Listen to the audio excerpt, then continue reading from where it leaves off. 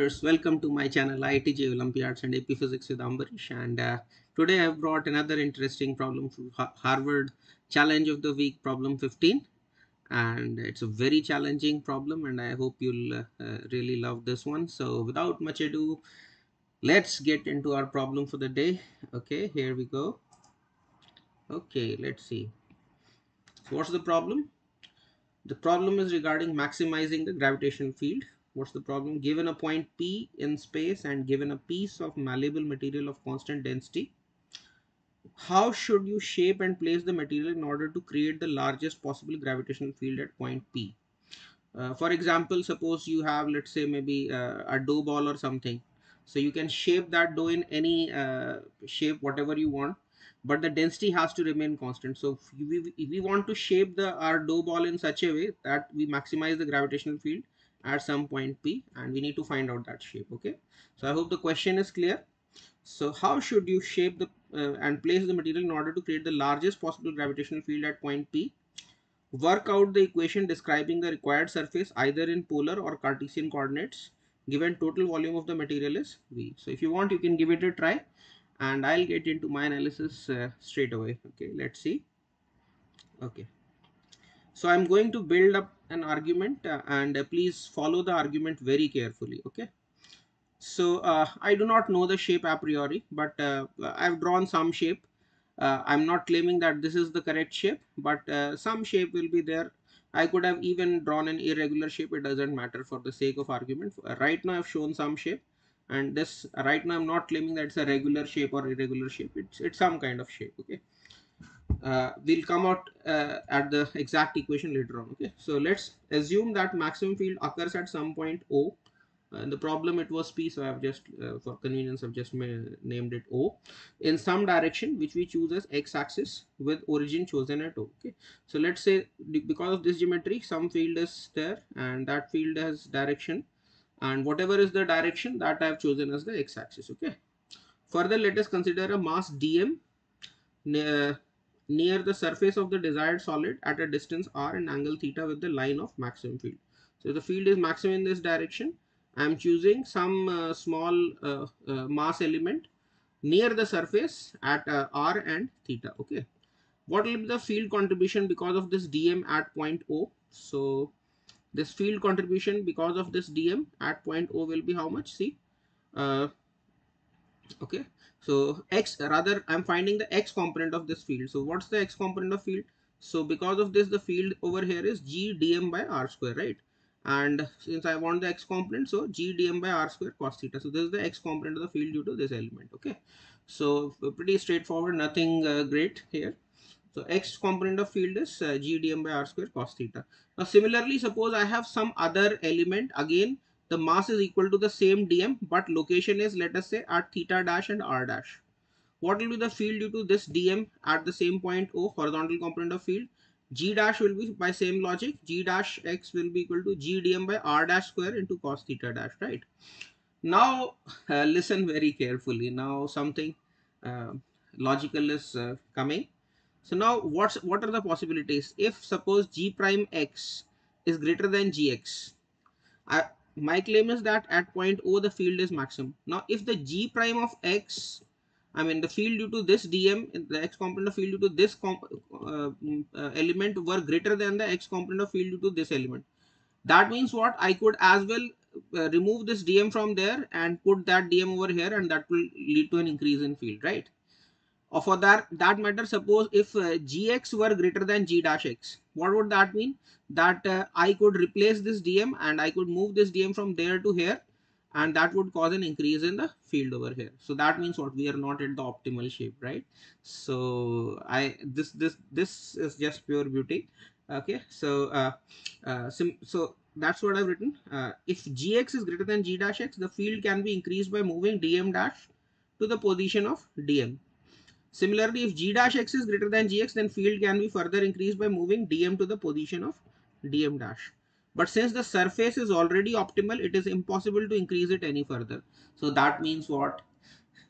G dash x cannot be greater than gx, and gx cannot be greater than g dash x. So the only possibility is gx should be equal to g dash x, constant for all elements near the surface. So we are going to use this important result to further derive the equation. Okay, so this constant will depend on the size of the body. Now we are ready to do some maths. Okay, so I hope this is clear. So that means what, every element on the surface, every dm near the surface has the same contribution at point where we want to maximize the field. So this result will lead us to the solution of the equation of the surface.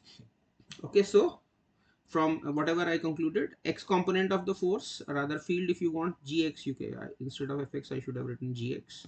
So g of x is equal to g dm by r square cos theta is equal to constant. So I can say now dm is, I chose dm, same dm at both locations, so everything else is a constant, so I can simply say that r square must be proportional to cos theta or on all the points on the optimal surface. And let's say this constant, proportionality constant, be a square, just so that both have same dimension, and later on we'll see this leads to a little more convenient expression. So instead of a, I've chosen a square, doesn't matter.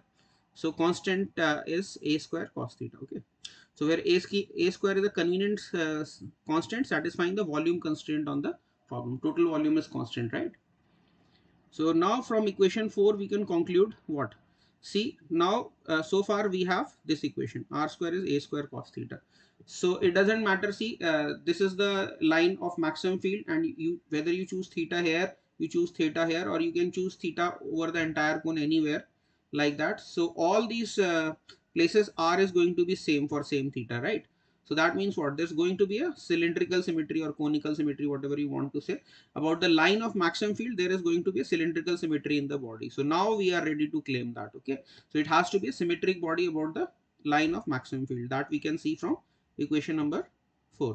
Okay, so cylindrically symmetry about x-axis, since the value of r only depends on theta irrespective of its position around x-axis. Okay, and another thing we can see is that r is defined for all values of theta from 0 to pi by 2, or rather minus pi by 2 pi by 2 we should say. So r is always defined from minus pi by 2 plus pi by 2, right?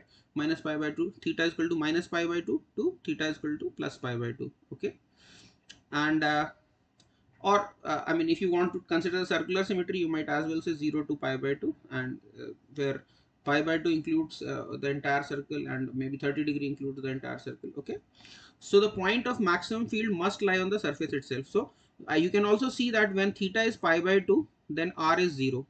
So that means what, that point itself must lie on the surface, because okay, so because r square is a square cos theta, and theta equal to pi by 2 gives r equal to 0. So it, okay, so I hope you got the why that point must lie on the surface, because a point on surface has 0 distance from our origin. Okay, so the point of maximum field must lie on the surface itself.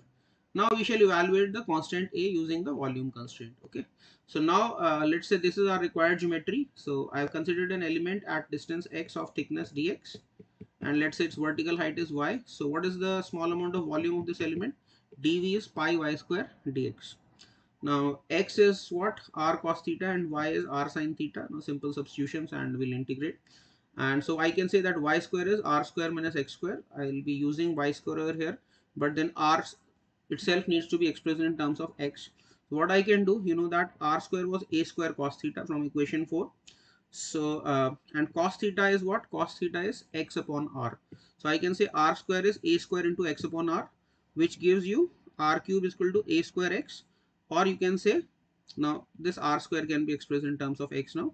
So r square is a to the power 4 by 3. Okay, from here you just raise both sides to the power 2 by 3. So it becomes a to the power 4 by 3 into x to the power 2 by 3. So r square is ready in terms of x, and x square is obviously in terms of x, and y square dx now is completely in terms of x. So now we are ready to do the integration, right? So we, and of course at theta equal to 0, x is equal to a, right? From this equation you can see uh, theta equal to 0, x is equal to a itself. R is equal to a, or you can say x is equal to a over here at this point. Okay, so now we can integrate. So total volume becomes what? So just substitute for y square, and y square dx, if you put you use this value r square minus x square. So a to the power 4 by 3 x to the power 2 by 3 minus x square dx, and 0 to a.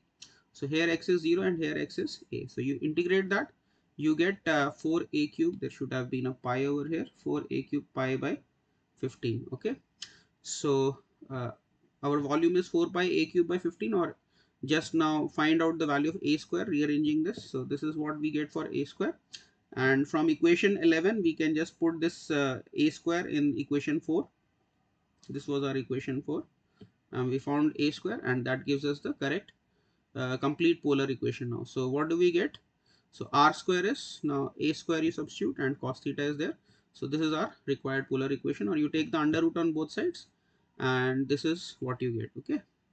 And now just to give you idea of exact shape, in fact the shape that I have been using all the way throughout the problem, this shape itself is the correct shape.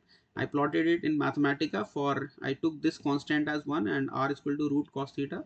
I plotted, and that comes out to be this shape. So this is the shape of our required solid, and obviously this is the point where we wanted to maximize the field. So that's my analysis for today's problem.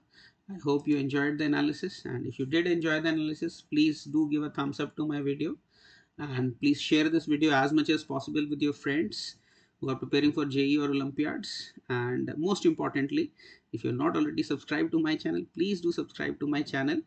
And thanks a lot for watching this video. Your subscriptions are what keep me motivated to do a new video every day. Okay, so I'll see you in the next video. Thanks a lot once again for watching this video, and as always, God bless you all. Thank you.